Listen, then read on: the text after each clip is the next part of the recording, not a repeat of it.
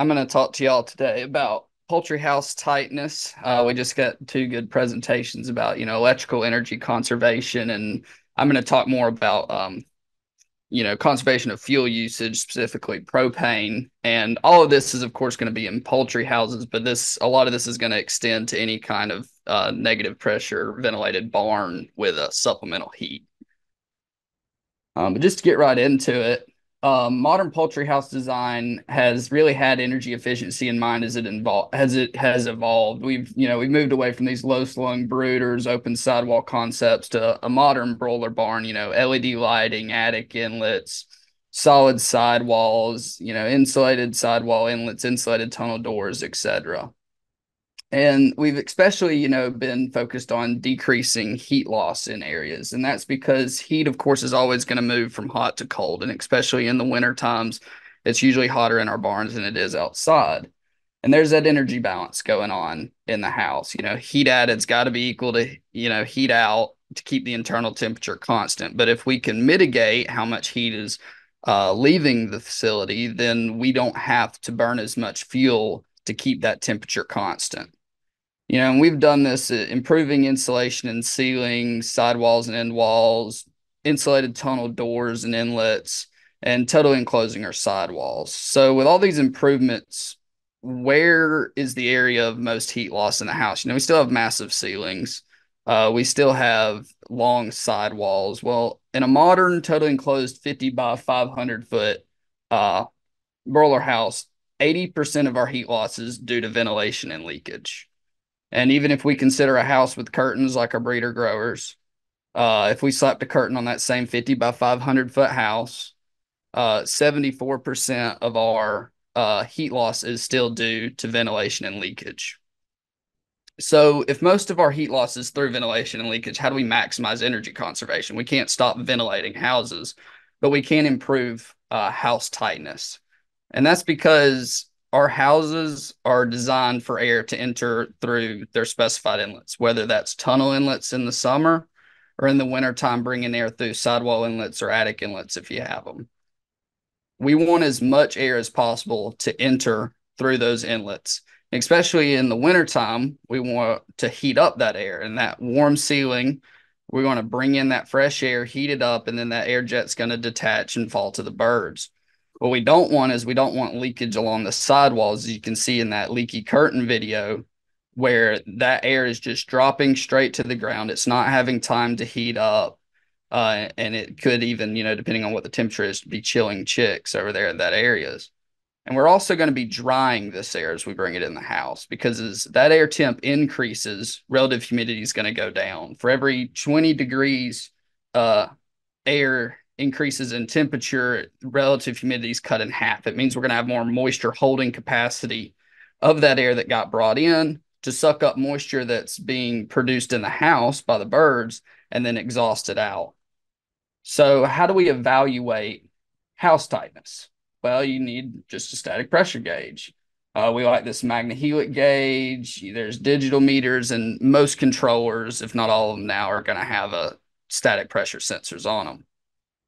And you're just going to conduct a quick, simple house tightness test. You're going to pick a calm day, close all of your inlets, and then turn on about a CFM for every square foot of floor space. So for a 40 by 500 foot, 20,000 square foot house, you're looking at probably a 48-inch fan, maybe 236s.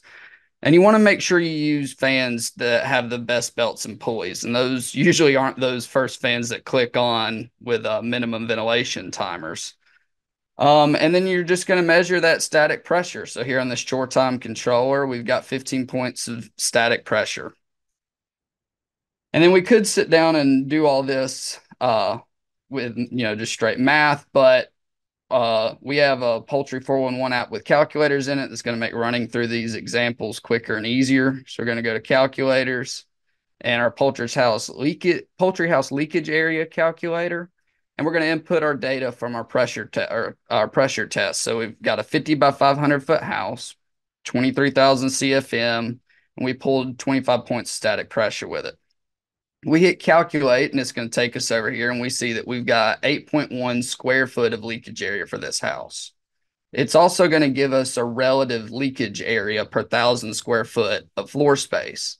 And what's really good about that is this allows us to really compare houses to houses because if you're just looking at total leakage area, 8 square foot of leakage in an old 38 by 400 is a lot different than 8 square foot of leakage in a new 66 by 600 foot house.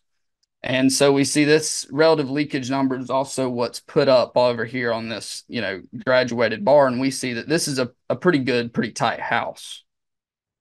We can also then go through the app to estimate how much air is entering through the inlets with the inlet system effectiveness.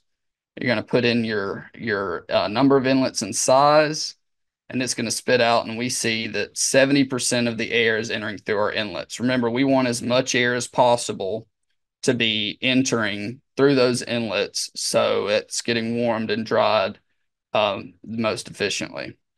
It also shows us, it'll approximate inlet opening size and some things like that. And then we can estimate fuel usage due to leakage. Remember, ventilation and leakage attribute the most of our heat loss. There's the biggest reason that we have to continually add heat in the houses, especially when those birds are younger. So we get a 24-hour heating estimate, and we're going to put in our data for that. It's 40 degrees outside, light 3-mile-an-hour wind. Looks like we're brooding at 90 in the house.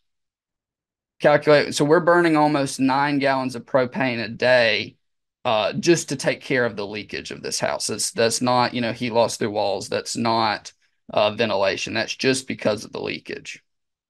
Well, what about a loose house? Remember, that was a tight house. So again, the same 50 by 500 foot house, the same 23,000 CFM tunnel fan, but this time it only pulls a 0.05 pressure. Well, if we calculate that leakage area, we're looking at 27 square foot of leakage and over a 1 on the relative leakage area.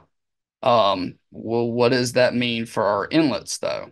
Again, the tight house pulled 70% of 20,000 CFM through its inlets. This is not going to pull any of it through the inlets. This house is just going to crack ventilate. And that's really not what we want. That air is not moving the way that it's designed through those inlets. And propane usage, remember we burned almost 9 gallons a day in the tight house. We're going to burn 30 gallons pretty much this day, just due to our leakage of that brooding day. Okay, well, we know our house is loose. What do we do about it? Well, we got to figure out where it's loose. So for detecting those areas of leakage, we oftentimes use a smoke generator. This is an insect fogger with mineral oil in it, and you can see it puts out a ton of smoke. And so if your house is loose, you're going to take that around the house, turn on a couple of fans and close up the inlets like you did for the pressure test. And you're going to smoke all around the outside of that house, especially problem areas, curtains, stem walls, inlets, etc. And then somebody's going to be inside making notes, flagging, painting, wherever to denote where that smoke is entering the house, where you're having that leakage come in from. You can also use thermal cameras if you have one to evaluate areas of house leakage. They make pretty good and cheap ones for, your phones nowadays. And so like this, we see this is leaky tunnel shutters, and we can see that air is spilling in all the way to the drinker line on these birds. And it doesn't even necessarily just have to be the leakage areas itself. You can see some of this through the inlets. Like in this picture, you can see that leaky sidewall, but also if you look at the inlet jet on the top going across the ceiling, it's hardly reaching the light strand.